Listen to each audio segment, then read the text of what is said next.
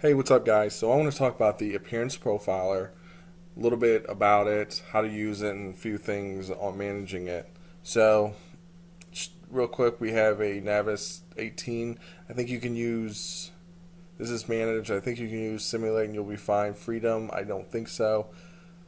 So, in the screen here, I just have a couple NWCs loaded into it. So if I minimize that, we've got an arch equipped mech and plumb. There's not much to this model. I just want to visually represent this pretty quickly so you can get an idea.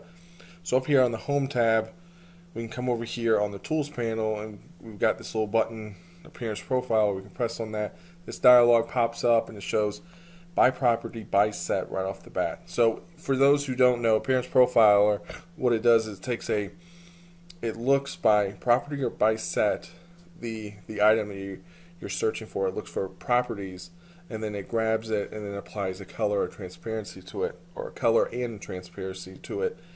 And then you can do this for a number of reasons. If you want to make specific elements that you don't naturally work with, kind of a duller color, and then make your systems or specific architectural elements kind of pop, you can do that within this dialog box. Also, you can have multiple versions of it because you can save and load. So depending on what you're working on, you can apply different ones instead of just using one strict standard. But it's a nice way to kind of have efficient workflows on how you're getting into a model and what you're actually looking at, and kind of getting used to the colors and stuff. But you can do that all through here.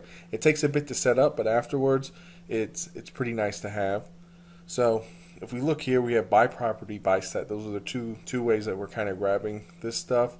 So we've got category, property, I put name, and then walls. We can get that information if I exit out of this and just say if I wanted to grab all the walls. We can come here and we have a lot of different properties we can look at. I came to category, so that would be the category name. And then I came down here to name, which would be the property, and then walls is the name of the element. So, or that's the text within the properties. So if I come back into the Appearance Profile, we'll take a look. See, properties name, and then we can do an equals or does not equal walls, and then we can test the selection. It selected it, and then we can add that to our selection. We can come here too and change some colors. If we want to maybe change it to a blue, maybe turn the transparency up.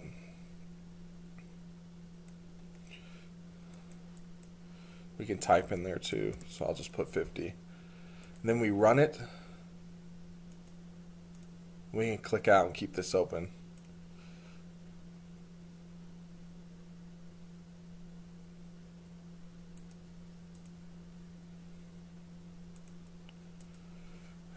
I think I already had that. I may have not seen. We can delete that, run it, and now we have a transparent blue.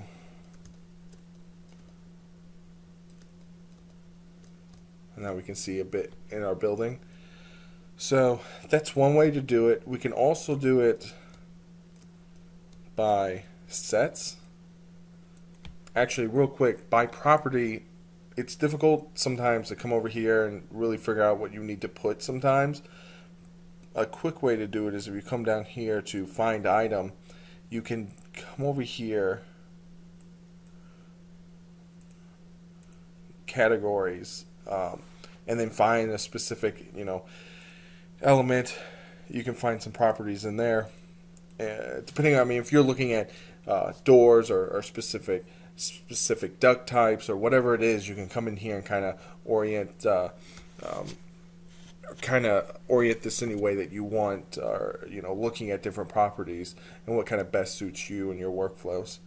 But for now, I'll stick with what I kind of already prepared for, which was categories, and we'll do name equals, we'll say roofs. And this is nice because you can come down here and at least get the idea if you want to come back up here and make a by property search real quick. if you know it, it's nice, but down here, you can quickly drop down and see all the categories you have throughout the entire project, and then find the names and stuff like that. One nice thing is if you do select on the element, it kind of gives you the properties only, or the categories that are only kind of applied to that specific element. So, but this is another nice workflow. One cool thing about this is if you come down here and then, well, let's exit out of this. So we'll come back, find the item. Oops.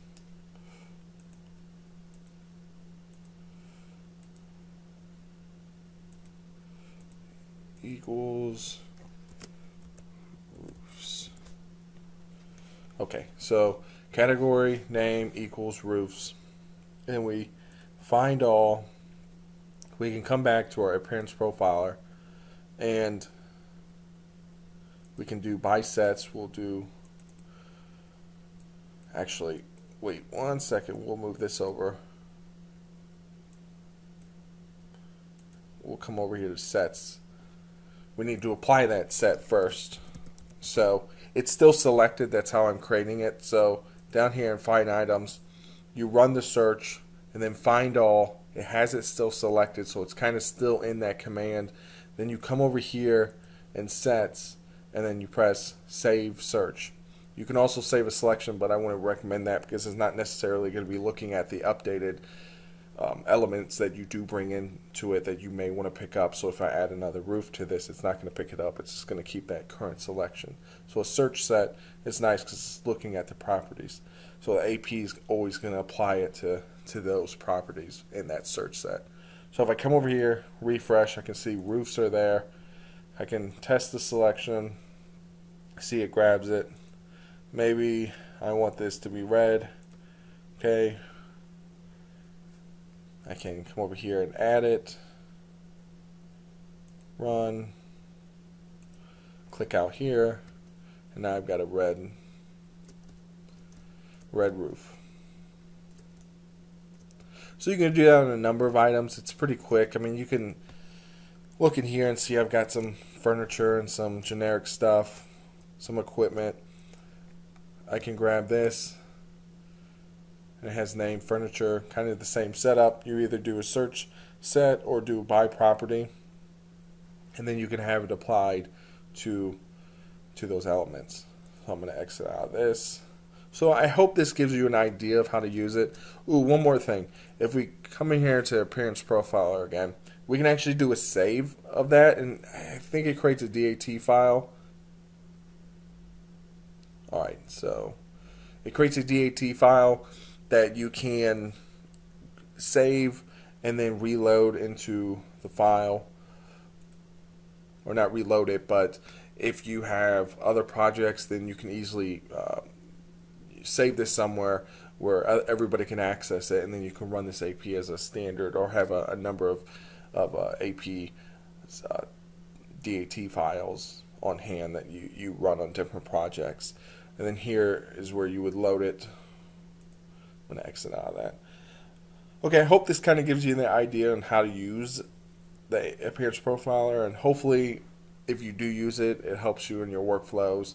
And please like, share, comment, subscribe if you haven't, and I really appreciate you watching. Thanks a lot.